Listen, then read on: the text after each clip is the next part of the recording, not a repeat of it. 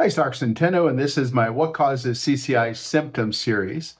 And today we're going to get into upper back pain or thoracic pain.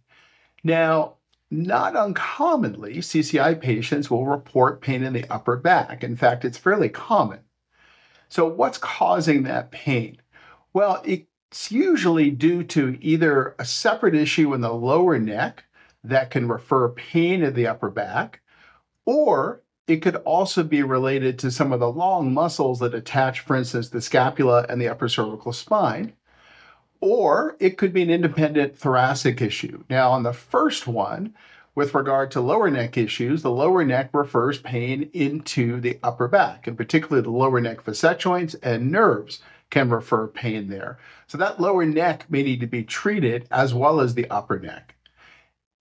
Then the next thing would be those long muscles that go between the upper neck and the back of the shoulder blade, and that's usually causing pain in that back of the shoulder blade area.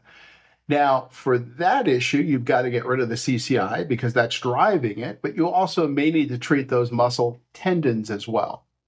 And then for the third issue of an independent thoracic spine problem, that's not uncommon. We see, for instance, disc bulges in the thoracic spine. We see slipping or unstable ribs in the thoracic spine.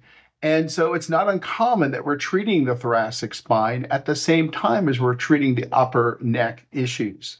So those are the three things that connect the dots for upper back pain and CCI. Hopefully this answers that question. Thanks so much for watching and have a great day. Hey, get this out to more patients by like, comment, share, subscribe. Thanks so much.